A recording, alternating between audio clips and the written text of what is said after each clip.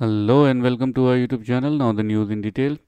Baramati MP Supriya Sule on Sunday said that the politics was not a batul kilcha khel, a Marathi term for children's role play game with a mock marriage of dolls or playing house.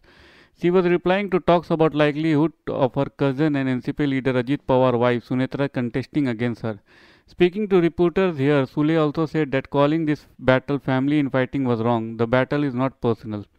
There are no relationship in politics, but responsibilities are important. I don't mix relationship and my work.